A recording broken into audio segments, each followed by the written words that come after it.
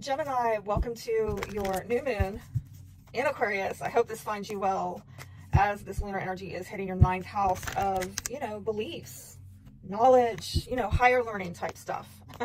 Long distance travel, publishing, maybe legalities for some of you, the judicial system. I do see that there's a lot of change going on for you in the 12th house, maybe having to do with very private, psycho-spiritual world, the hidden realm, dream activities. Oh my gosh, yes. So I know it sounds a little bit obscure, but that's 12th house for you. All right, very spiritual. Some of you getting some changes with your spiritual life or in the 5D happening on a very subconscious level that you yourself are not even fully aware of. Okay. And I'm really seeing with both of these houses, 9th and 12th, being triggered at this time, that there's definitely a very spiritual tone to it. Let's see what the overarching theme is for you. Choosing your path. All is possible. All right. So it looks like you have a choice to make. Let me hold that up a little bit better and sit with it for a moment there. Are you armored up? Are you in the truth, Gemini? Because it looks like it's not a straightforward, easy path ahead. You can choose which direction you want to go, but either way, no matter what you choose, there's going to be challenges. There's going to be, mountains, there's going to be valleys. And it's not, there's just no easy button. So you gotta, I'm hearing, choose the path of your conscience. And that might be challenging. There may be people who tell you need to hold back, don't do that, don't do your path. And I feel like somebody here needs to be told that no matter what you choose, there's no easy. So you might as well, if it's going to be challenging, you might as well just go with your conscience. What choice, what decision can you live with? And that just popped out randomly. Again, a card of making a decision, and it might be, you might have a sudden awareness of, aha, I need to go, this is a decision I need to make. Some of you are really re-examining choices and options. And I'm hearing like you can do whatever you want, but you gotta, what choice can you live with? Wow, Taurus got the same card in the same position, Four of Pentacles. So some of you might be holding on to dear life or holding back from, things changing or shifting. Some of you want to hold your ground, hold on to stability. You don't want all of this, randomness that frankly is up ahead. I know some of you don't want to hear that, but, I think you want to take a leap of faith. I'm seeing a cliff on both of these cards. You see both of these people are standing on cliffs.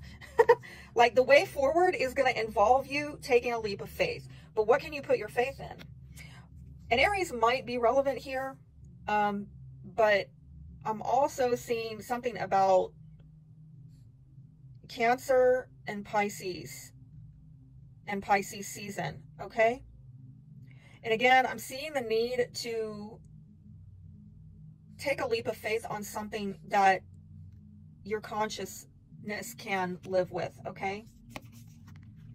What's supporting you? Well, some of you have been guarded, and you are guarded, and I feel rightly so, because some of you have been through the ringer, okay? You've been there, done that, and you don't want to do it again. And I don't blame you, because she's got her boundaries up, and usually this is the wounded warrior. I don't really see that she's wounded here, but I do feel like she's got this energy within her, like, don't do it.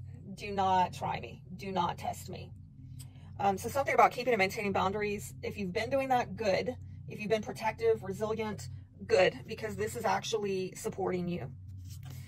What's been blocking you, we've got Queen of Wands here, which could be another fire sign, Aries, Leo, Sagittarius, possibly fire sign female, or, sometimes this is a seductress, okay? This is somebody who is very, very feisty, very much about, they want their way, and they might have their little feminine charms that they're working on you. All right, especially for the Gemini males, okay? Oh, I can see y'all going for that too, because air and fire, oof, oof. Don't ask me how I know I'm an Aquarian, right? But, yeah, I don't know, for some reason, I'll find out more about that, okay? So the unexpected that could happen for you is it might be something with the legal system or a Libra. Did I not say from the beginning there might be a legal issue? Let me find out about this Queen of Wands. It might have to be a lot. I heard gold digger. I don't know. I don't know who that's for, but I'm something about a lot of money. Okay, it might have to do with an inheritance. I am seeing somebody is older here. Maybe something about the wintertime is relevant, but could be a divorcee, widow, widower, and some decisions being made. This is showing up in the position of a blockage. Somebody may, in fact, again, there might be a divorce settlement or an inheritance, probate, legal proceeding, something to that effect. Something also about a 2-year time frame.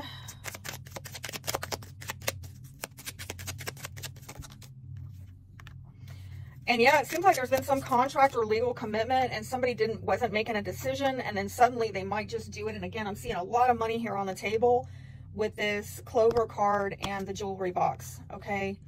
So suddenly justice may be served on something, okay? If this is not involving any kind of legalities, I do feel like perhaps this was a Libra, or someone made a decision where it put them in some kind of commitment, if not a legal commitment, a verbal, karmic, soul tie type of commitment. And you might not have received the information about a decision being made, that somebody made a decision quickly. It's a wild message, honestly. Oracle card advice. And there we go. Focus. And the masculine. So I didn't really see a masculine energy here. I saw feminine. I mean, I see a lot of feminine. All 4 of these cards feminine, and definitely that Queen of Wands. Well, there's a masculine in that picture, but this is maybe about you. Notice it's like choosing your path. You're going to have to take the lead, all right? I'm not really sure how masculine is showing up in your life, but regardless of whether or not you are a male Gemini, this card is advising you to take a leadership role, to be the initiator, be the masculine energy, and make a decision. And it might have to do with a karmic lesson, an agreement, a commitment of some kind, where somebody wasn't making a decision and then suddenly they do, and it might have to do with money, sudden windfall of money or luck. Visions of life beyond death, a birth guarded vigilantly. So I'm gonna say this. Wow, yeah, I did see that this is this guarded energy that you have is actually serving you, because there is a brand new start of you maybe taking a leap of faith and seeing beyond a situation where maybe somebody,